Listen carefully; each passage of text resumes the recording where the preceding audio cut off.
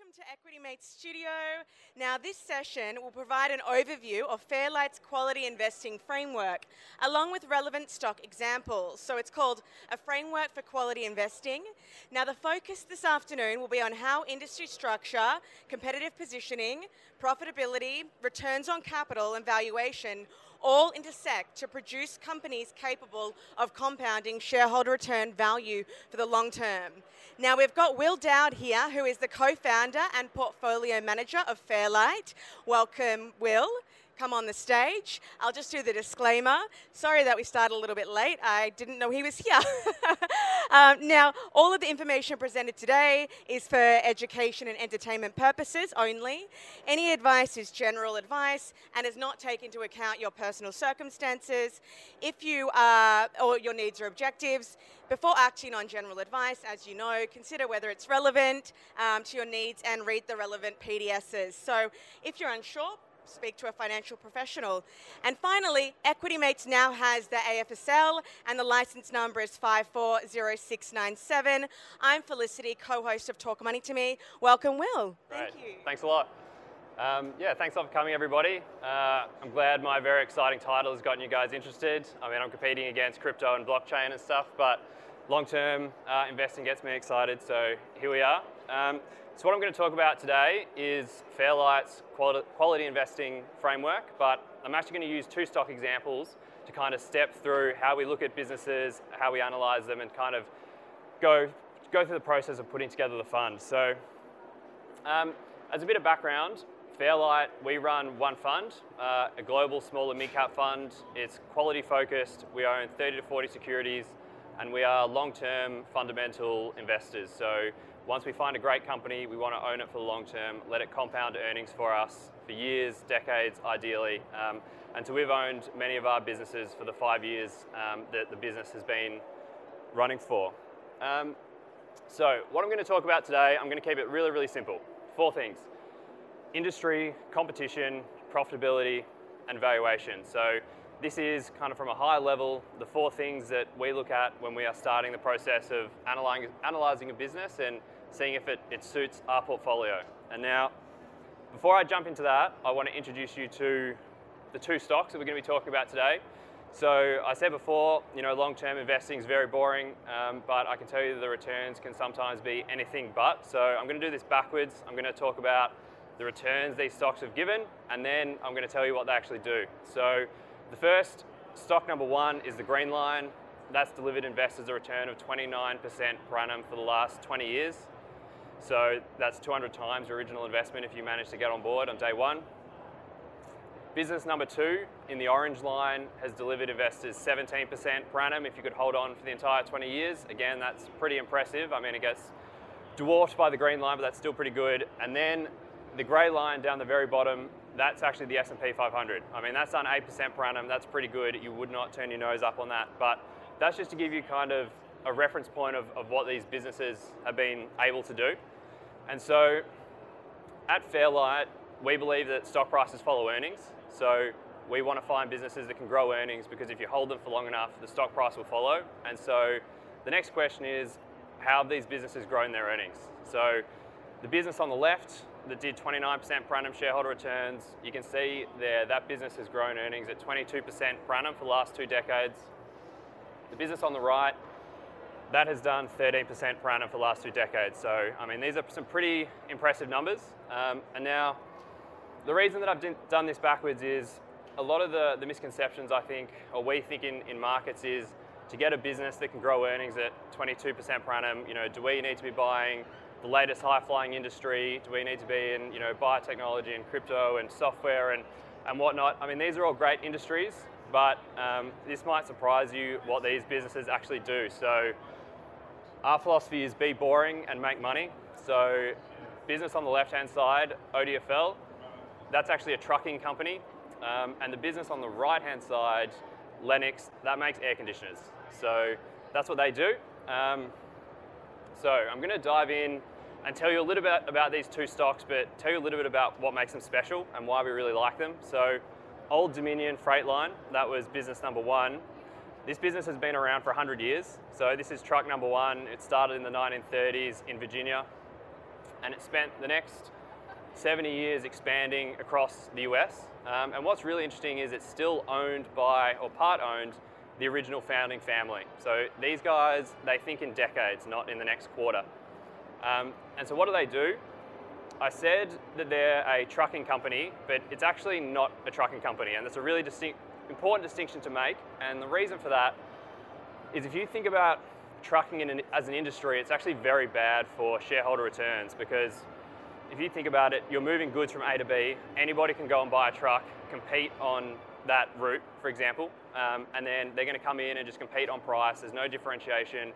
Famously a very bad industry. However, Old Dominion, what they do is less than truckload trucking. So if you're a small business in the US and you need to move a pallet of goods from A to B, too big to put in a parcel, too small to hire out an entire truck, you need someone who you can just take a small part of a truck. And why does that matter? So Old Dominion operates an incredibly complex network. So if you think about their business, every morning they have a truck that goes across to all their customers, picks up all the pallets, you bring that to a distribution center, you sort them all, you put them on another 100 trucks, they go to another 100 cities, then all sorted again, and so on and so forth until you reach the end customer. And so that's an incredibly complex network. And if you want to compete with Old Dominion, you can't start with one truck, you need the whole 250 distribution centers. So there's effectively no new entrants in this market, and it's very difficult to compete. And the other factor, so this is a better representation of what Old Dominion looks like today. This is a distribution center. You can see, 100 trucks coming in. But what's really interesting is I said before, these guys think in decades. So they've spent 70 years strategically buying plots of land near population centers in the US to put these distribution centers. And so often they'll wait for 5-10 years for a specific piece of land to become available, and then they'll buy it in advance of when they need it. And the reason for that is, if you're trying to compete in this industry, and you go to some residents and say, hey, are you interested, we want to rezone this piece of land to put a distribution center, and you're going to have hundreds of trucks thundering past your house every day, the answer is no. So it's almost impossible now to get the land that they have. So they've got $2.5–3 billion worth of land. They've been building it for 70 years. And so that's kind of a feeling of the quality of this business and what makes it special. So the second business I'm going to talk about is Lennox International. So what they make is those grey boxes there. Those are air conditioners. Now you're going to laugh at me and say, how hard is it for someone to go and build one of those and compete, right? Surely, how have these guys done 15% per annum earnings growth for the last 2 decades? Well, there's actually a couple of really interesting features about the business that actually makes it quite defensive. So first of all, Lennox doesn't sell to the end customer. What they have is direct distribution to the contractors who install the machines. And so what that means is they've got very deep relationships with the contractor. They hold inventory for the contractor. They've got software they can use. And so if you're a contractor, you've spent years standardizing on one type of equipment, and what matters for you is your time. You just need to get in there, get it installed, you need to make sure it works, and if you need to service it, you need to make sure you know how to service it as well. And then the contractor goes to the end customer and recommends what they should use. And then the end customer, when they get the bill, half of it's labor, half of it is the machine. They've got no price reference point, and they just take the recommendation of the contractor. So they have this friendly middleman that sits inside the value chain that recommends their product onto the end customer, which makes it really sticky revenues. And the second part as well is 80% of their revenues come from replacement demand. So if you've got a 15-year-old or 20-year-old machine and it breaks, you're in the sweltering heat of Texas, you want to get that new machine in your house pretty quickly. So, the buying is usually urgent, or you're replacing a very old and energy inefficient machine. So it makes sense, from an energy and perspective to upgrade. So that's kind of a quick overview of the two businesses that we're going to talk about. So stepping into point number one, which is industry. And I said before, a lot of people, and we hear this a lot, and good luck to the people who do this. You can make money this way, I'm sure, but we're not looking for the latest, really fast-growing industry. In fact, we're looking for the opposite. We want a slow-growing, stable industry that gives us two things, really. One, we want really stable, competitive dynamics, because that leads to good shareholder returns. You don't want an industry to be the target of new venture capital funds, private equity funds, etc., because they all come in, they compete away the excess returns, and you're left with nothing. So for us, slow-growing industries are great. The second thing that we want is we want to be able to say with high confidence, 5, 10, 20 years from now, this industry is going to be bigger and better. And so a really good example is on the left-hand side, that is the total tonnage moved in the US by truck. That grows at 2% per annum, right? No one's getting particularly excited about that. That's pretty boring. But underneath that, Old Dominion can still grow earnings at 30% per annum, right? So there's a long gap between industry growth, revenue growth, and then earnings growth, and they're generally not that correlated. And so what we do know though, fast forward 10 years, we can say with 95% probability or confidence that there's going to be more tonnage being moved by trucks in 10 years' time, and Old Dominion is going to be moving those pallets for us. So the second example on the right, that's the installed base in the US of air conditioners. Again, that's growing at 1% per annum, very boring. But what's really interesting about that is it pretty much never goes down, and every year a certain percentage of those air conditioners break and they need to be replaced. And so we know 5 years, 10 years, 20 years, there's going to be more air conditioners breaking and they're going to need Lennox machines to replace them. So that's kind of a counterintuitive look of how we look at industries. We want stability, we want favorable competitive dynamics and high probability of being able to forecast the future. Which brings me on to point number 2. So how to look at competition. So I guess once you're comfortable with the industry, there's no good if there's really aggressive competition and companies are all biting each other's heads off to try and get at the customer. So in an ideal world, as an analyst or as an equity holder, every industry would be a monopoly, but that's not the case. And so this is where discretion comes in, analysis comes in, because every company is different, every industry is different. But we do look for certain characteristics that we've seen time and time again have worked. And so one example on the left-hand side for Old Dominion in the less than truckload industry, that's a really fragmented market, but it's coalescing around a handful of players, and we think that there's every reason that will continue to happen. So you can see on the left-hand side, Old Dominion over the last 20 years has increased their market share from 3% to 10%. Why is that?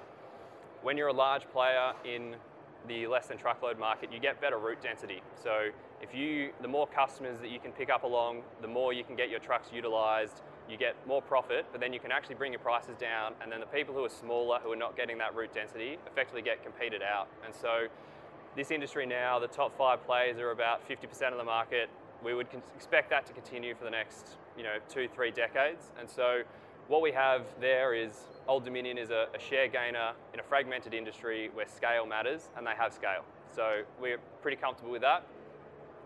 Another type of competitive dynamic that we quite like is a cozy oligopoly. So a monopoly would be great, but next best is, we've got 5 manufacturers, but nobody is really competing that hard. So I said before that all the relationships sit with the contractor. So there's Lennox, there's 4 other manufacturers, they've all got the contractors, they've been selling for a long time.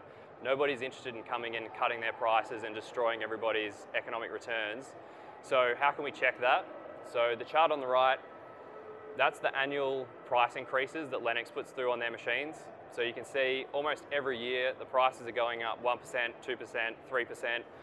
And on the right-hand side, last year prices were up 6%, and this year prices are up 12%. So just passing that inflation straight on to the customer. So you can tell from that is a pretty friendly industry. Nobody is that interested in coming in and cutting their prices. And so from Lennox's perspective, you start the year, you put your prices up by 2 or 3%. I talked before, the install base grows by 1%, right? You do better products. All of a sudden, you're getting to kind of a high single-digit organic growth rate, despite the industry growth really not being that fast. So the next thing we're going to talk about, and now bear with me here because I could talk about profitability and financial metrics and ratios for an hour, so I've chosen one. And I'm going to try and explain to you guys what this is and why this is the number one thing that Fairlight looks at. So for us, we look for quality businesses. How do we tell if a business is quality? For us, it's return on capital. So that's the profits of the business earns divided by its assets. So effectively, how much money has it had to spend to generate its competitive position? So for reference, most businesses generate somewhere between like a 6 to 10% return on capital, because that's the equity cost of capital. Any less than that, you're a terrible business. Any more than 10%, and you're doing really well, because when there's a business that's earning 30%, that attracts a lot of competition, and they want to get into that pie effectively. And so if we can find a business that's been generating returns on capital above 10% for many decades, you can look at that business and go, okay, there is some kind of competitive advantage, competitive moat that means that it can earn those returns for a long period of time. And so if we look at Lennox and Old Dominion, the gold line is their return on capital for the past 2 decades. So you can see average 10 to 15%, never dipped below 8, and then over the last decade, both of those businesses, their return on capital is approaching 25 to 30%, which is phenomenal as equity holdings go from 2 pretty uninteresting and boring businesses. But where it gets quite interesting, and another sort of aspect that I want to talk about is you'll notice on the green bars there's 2 very different trends going on. So the green bars is the capital invested in the business, and so you can see Lennox, that hasn't changed almost for the last 15 to 20 years, and that makes sense, right? They've got a US footprint, they've got some manufacturing plants, they need to build more units every year, but they can probably just be a little bit more efficient. They can put another shift on.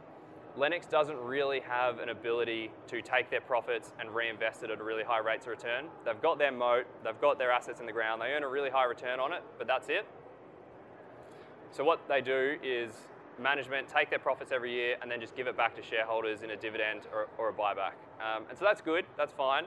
But the truly great businesses that compound out huge amounts over the long term, we tend to find, are those that can take their profits and reinvest it back into the business. And so you can see Old Dominion on the right-hand side. I said that they've been strategically buying up land, buying these distribution centers, building these distribution centers over the last 20 or 30 years. They've continuously been doing that. So every year they take all their profits and they just plow it back into another distribution center, more land. And the reason they do that is their return on capital is 25%, right? So as a shareholder, you pay me a dividend, what can I do with that? I can reinvest it at 5% or whatever, but if they hold on to that money, reinvest it at 25%, you do that for a very long period of time. And that's how we get to sort of the rates of returns that we were talking about at the start of the presentation. So the way that we view Lennox is competitive moat, no reinvestment opportunity. Old Dominion, on the other hand, has a competitive moat, but also has a really long reinvestment opportunity to build more of those distribution centers, which theoretically is worth more. Which brings me on to the last slide, valuation. So you guys, I'm sure, are well aware, you can do points 1, 2, and 3 as well as you want. You can find the absolute best business in the world, and then you pay too much of it and you still lose money. So that's the great irony of investing and what makes it so hard. So at Fairlight, what we are looking for is underappreciated quality. So we do all the work on points 1, 2, and 3. We find all these quality businesses, but then what we're trying to do is find something that the market's missed. Because if you just go out and try and find the 10 best businesses that are obvious to everybody, then they're all going to be on silly multiples, and instead of taking business risk, you're going to be taking valuation risk. So this is the forward PE ratio of Old Dominion and Lennox over the last 20 years, and it tells quite an interesting story. So both those businesses traded on about 15 to 20 times, for about a decade. Things got a little bit silly after COVID, and you can see the green line there. Old Dominion, for a point in time, was trading on nearly 40 times earnings. And now, I mean, for a business that is, hard assets and trucking, 40 times was probably a little bit silly. But what that shows is that the market did points 1, 2, and 3, and they realized this is a great business, this is amazing, it can grow for decades. And then they just bid it up to a ridiculous multiple, and effectively your undoing was in the first work. And so since December, the multiple on Old Dominion is nearly halved from 40 times to 20 times back towards its long-term average. And I think it's quite a good cautionary tale in terms of you can do points 1 to 3 as well as you want, but point 4 is ultimately what matters. You've got to make sure you get the price right. Which brings us to point number 2, which is Lennox. Again, 15 to 20 times, and then you can see got up to 30 times, and then Lennox is actually trading on 14 times today. So Lennox is a business that Fairlight owns, and so I said before that we're looking for underappreciated quality. What is the market missing? So sometimes to buy great businesses, you have to lean into some bad news, and it can be quite uncomfortable. And so in Lennox's case, it should be no surprise to you guys, interest rates are going up. So in the US, housing prices are going down, nobody's building new houses, there's no transactions happening. So the view for the short-term housing market in the US at the moment is very grim. So for Lennox in particular, people look at the next 12 to 18 months and they go, okay, well, this business is in some big trouble. No one's going to buy any air conditioners. But for us at Fairlight, our edge, we think, is instead of like looking down straight over the precipice, we want to gaze a little bit further. And so when we see Lennox and you look at 3, 5, 10 years, there's actually some huge tailwinds for this business. So the first one is, I can tell you, that entire install base of air conditioners that I talked about before, they're all 15 years old, and the only way that we get anywhere near net zero is all of these need to be replaced with new, more efficient versions that Lennox makes.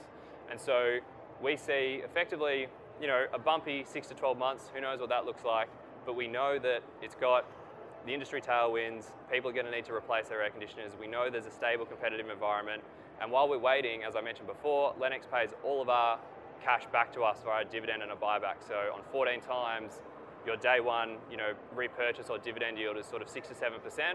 And for a business that has a track record of growing earnings at 15% per annum, for us that stacks up pretty nicely. I will say as well though, Old Dominion on 20 times, we're looking at it very closely because it's fallen a lot and we do love the business. So that's a very quick look at our investment philosophy, 2 stocks, how we go about it. I'm happy to open it up for questions if anybody wants to ask questions or...